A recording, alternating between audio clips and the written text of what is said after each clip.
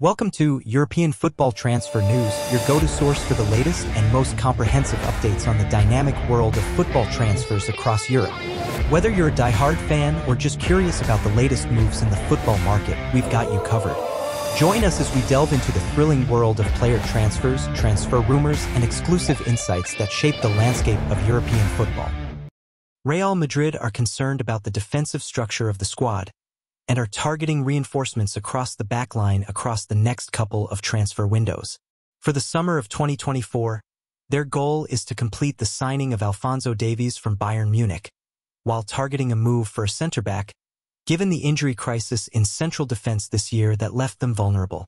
There are a few players they have been targeting, including former centre-back Mario Gila, who has become a vital part of Lazio over the last few months. However, their priority is Lille's defensive wonderkid Leny Yoro, who has attracted the attention of several top clubs across Europe. According to Mario Cortegana of The Athletic, Real Madrid are leading the race to sign Leny Yoro from Lille this summer. They have had conversations with the player and the French club already. However, the report adds that there are several teams interested in signing Yoro, and his stance on them is unknown. The Frenchman is reportedly a fan of Madrid, and is very excited about the prospect of playing at the Santiago Bernabéu. However, convincing Lille looks like a task for the Galacticos right now.